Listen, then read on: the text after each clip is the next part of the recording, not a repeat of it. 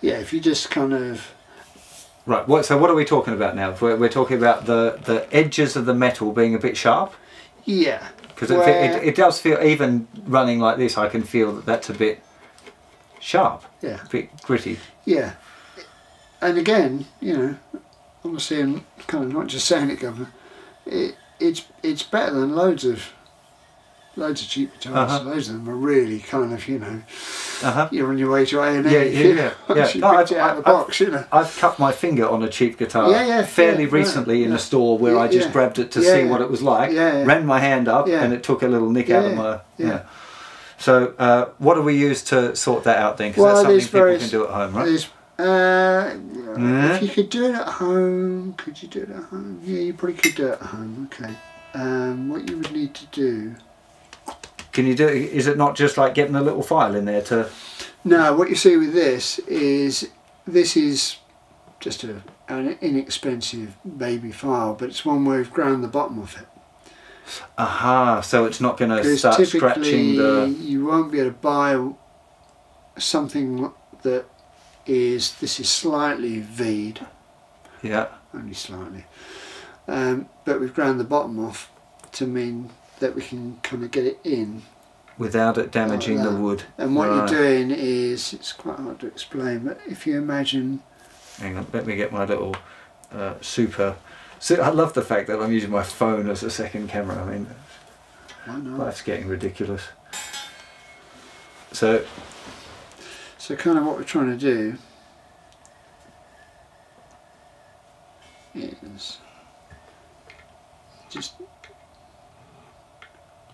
just rounding it off ever so slightly, right? Yeah, so you're taking anything that's sticking out that way, you're taking off with that motion. Yeah. Anything that's sticking out that way and is sharp on the dome as the dome comes down, we're taking off like this. So it's kind of a... What's this called? If you've got it and you wanted to take it to a store to ask them to do it? You're kind of rounding over the fret ends, really. Or addressing the sharp fret ends. But if you wanted to do it at home, what you could do... We're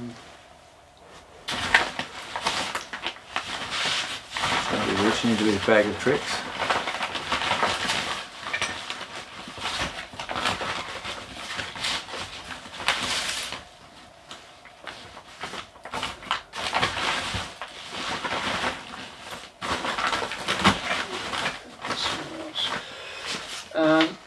If you get a little light, what are you after? Kind of what you need to be able to do is tease those little corners off. So, but you won't be able to do it without hitting the face of the fingerboard. So you could mask off either side with just tape. Yeah, just like masking tape. If you use masking tape, you need to be careful because the trick you can do with masking tape. On some guitar finishes, if it's a finished fingerboard, aren't as robust as others. So if you do this, you kind of put it on your skin first, and then you pull it off again, and that takes some of the stick. Okay, there you go.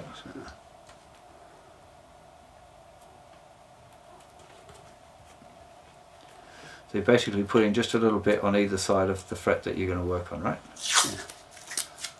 And you would only do it on the frets that you feel the burr on? You wouldn't just do it on all of them as a kind of a thing? Yeah, I think a necessity, you do it on the ones that need doing, but you might find once you've done the ones you've done would then feel better than the other ones anyway. Yeah, okay. And what you could use for this is Scotch Brite. It's quite good. Scotch Brite. You know, like Panscara. Yeah. The Panscara, the nylon back ones. Right. So you can buy fine Scotch Brite. And therefore, and if you were doing that, you'd could mask off all of them first of all, and then just run it up and down. You could kind of do it like this kind of action against it there.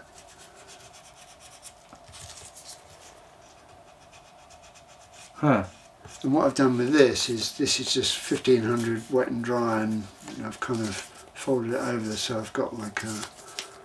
It's a bit more solid, yeah. A bit more solid, and it's tucking right in on the bottom, which is where we want to get. So again, it's a similar action to that filing. If this was like a rosewood, or an unfinished, if you like, fingerboard, yeah,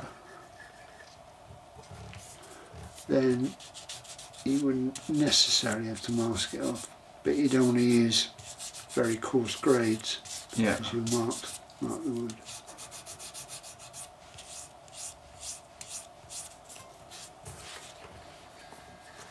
And it's just the kind of thing where if you're fairly new to guitar, you're probably not going to be able to be playing all the time anyway, because your fingertips are hurting. So this is a nice way to get your guitar playing even nicer as you go along. Okay, so we've just done that one. So if you feel... Yeah. Oh, yeah. Yeah? That's massively different. Wow. Yeah, okay. Now, and that was a minute with a bit of wet and dry. Yeah. And on this guitar, what you could do is potentially you could mask it all the way that way. Yeah. And on there, and then just go up and down like this. I'm kind of making it. Yeah. I mean, you could kind of do that anyway, couldn't you? Like you can, it's not a super expensive guitar. Yeah, you could, if you didn't want to flaff around with all of the exactly. you could pull the string back like that and just... And what that will also do is it will very, very subtly soften the join between the face of the camber of the fingerboard and the sides. Yeah. And that's quite a nice thing. That's a nice thing, isn't it? Anyway. Yeah, and you pay, by... an Anderson or a Sir, you'll be paid. Somebody who sort of done that, right? Yeah, that's quite. So I think that's maybe one of the good things about having a cheaper guitar that you're going to do this to, is that you don't have to be so precious about it, and you can, it's not like you're going to lose a stack of cash if you do something slightly wrong, or sand a bit of the wood off, or get a burr in it, or whatever. Cool. Okay, that's a great trick. Well. I think this has been a lot of fun. I've learned some stuff too. Hopefully you've enjoyed this series. Oh, he's got, there's just one more. Are you Columbo now? Yeah. So strap buttons, people put strap locks on guitars, which is fine. Yeah. I haven't got a problem with that. It's a good idea. But what defeats the object of either strap buttons or strap locks is when they become loose.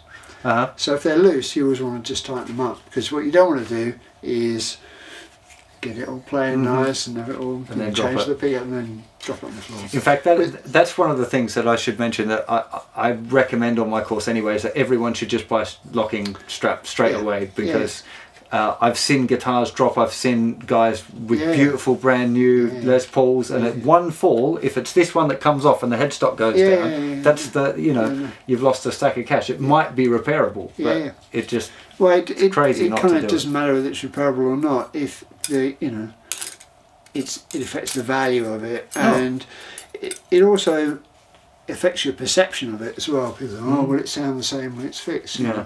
And what we tend to say is, if it's a headstock break as well, it shouldn't do it. It most likely, I think it hardly ever does.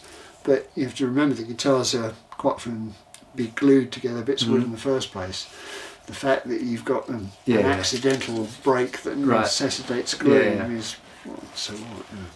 But it might not feel the same, emotionally. It definitely will play tricks with you for sure. Yeah, and it's I've just done it on a few. It is as simple as just unscrewing the screw and then screwing it back in usually, right? Yeah. One thing that I found is that I want to use the same screw that was on there if it'll fit in there, because sometimes the ones that you get with like the Chandler ones, they're like really long, and I don't want to drill out my guitar even more, so I tend to use the screw that's in the thing, and that's the kind of upgrade that is relatively inexpensive and could save you a bundle on a more expensive guitar. And I guess cheaper still is using Grolsch rockers. Grolsch, yeah. So you get a free beer, Grolsch beer bottles with a little pop top. You can take that little red washer off and pop it over, and you get a free beer with that one, which is always a good thing. That's right. I use. So what, you still use the Grolsch? Yeah. Well, we buy in hundreds at a time those rubber little of the washers. Yeah. But then you don't get the beer. No, it's true. But you know, it'd make work a bit more interesting if everyone has to get through the beer. Yeah. So there's another upgrade. Anything else that we?